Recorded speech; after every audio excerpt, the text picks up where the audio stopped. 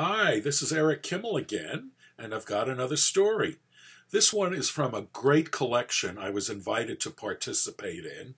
It's Oregon Reads Aloud, a collection of 25 children's stories by Oregon authors and illustrators. And I'm going to share the one I contributed. It's called Waffles. Bart and Blake got up early one Saturday morning. "I'm hungry," said Blake. "I want breakfast." "We have to wait till Mom and Dad wake up," said Bart. "But I'm hungry now," said Blake. "Have some cereal," said Bart. "I hate cereal," said Blake. "Have some eggs," said Bart. "I hate eggs," said Blake. "What do you want?" said Bart. "I want waffles," said Blake. "Okay," said Bart. "Let's make waffles." "How do you make waffles?" asked Blake. "I know how," said Bart. "First we need the waffle iron." "It's way up there on the top shelf," said Blake. "Let's get it," said Bart.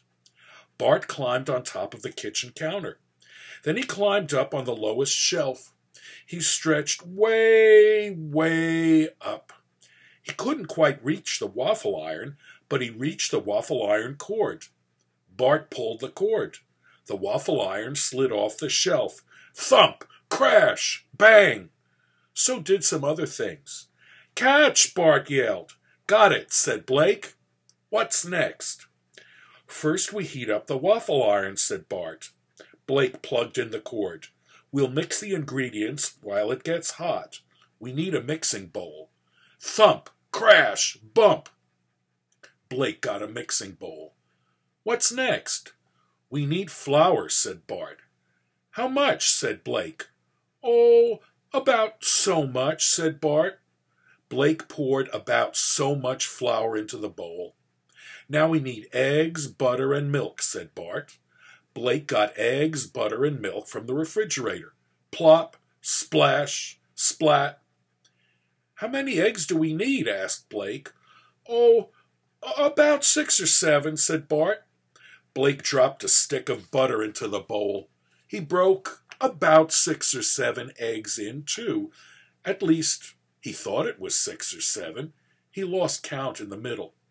"Now the milk," said Bart. "We need about so much."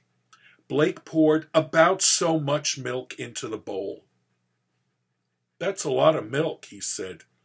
"You need a lot of milk to make waffles," Bart told him. "Now we need sugar and baking powder. That's what makes the waffles get big." "How much do we need?" asked Blake. "About so much," said Bart. Blake poured in sugar and baking powder. "Is that enough?" he asked. "Maybe a little more," said Bart. "Hey, what about the huckleberries we picked with Mom up on Mount Hood? I love huckleberry pancakes," said Blake. "Pour them all in," said Bart. "Yeah, that looks about right." Blake stirred the flour, the milk, the butter wrapper, the sugar, the baking powder, the eggs, and some of the eggshells all together.